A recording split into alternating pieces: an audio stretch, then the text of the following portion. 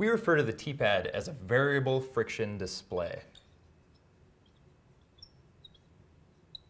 And the basic concept of variable friction is fairly simple and easy to understand. As your finger is resting on a surface, it is pushing down with some normal force N, and it slides along with some velocity V.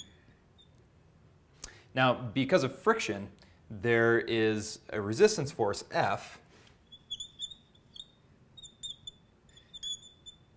that is always pointed in the direction opposite of V. So whatever direction on the screen you're moving, F is always pointed in the opposite direction and resisting.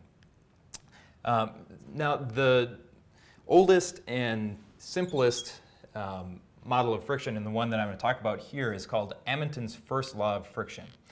And what that law says is that this resistance force F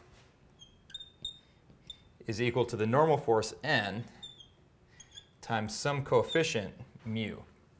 This mu is called the coefficient of friction, and it is what we are able to change with the TPad.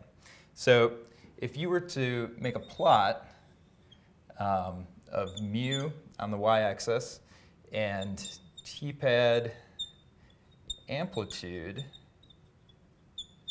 on the x-axis, you would see that when the TPad is off, friction is high. When the TPad is all the way on, friction is low. And it is a mostly linear function in between.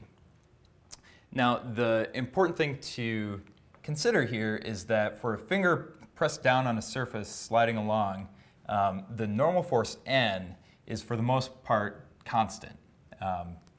So we can also think of this plot not as mu, but as a plot of F, the resistance force.